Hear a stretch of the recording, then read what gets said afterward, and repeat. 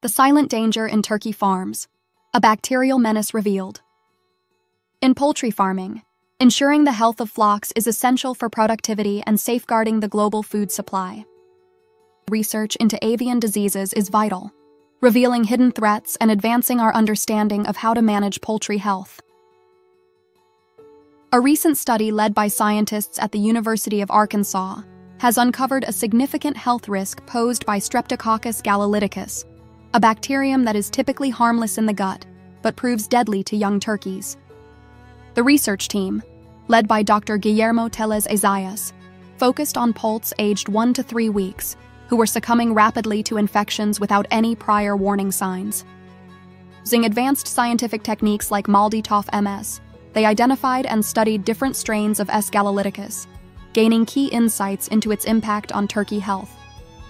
Through controlled experiments, they observed the bacterium's effects on internal organs, noting severe damage including splenomegaly, heart necrosis, and pericarditis. Studies' findings were groundbreaking. The researchers discovered that S. gallolyticus could cause rapid, fatal infections, highlighting its potential to spread horizontally among turkeys. This raised critical questions about current biosecurity practices in poultry farming. Dr. Tellez Isaias explained, "Our findings have significant implications for turkey health and biosecurity measures in poultry farming." Published in Poultry Science, this research emphasizes the need for stronger biosecurity measures to protect turkey flocks from this emerging threat. The study's insights offer essential guidance for managing and preventing infections, ensuring the health and sustainability of the poultry industry.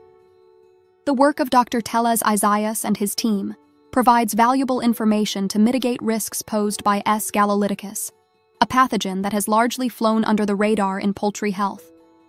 As the poultry industry faces evolving challenges, this research marks a crucial step in understanding and combating avian diseases.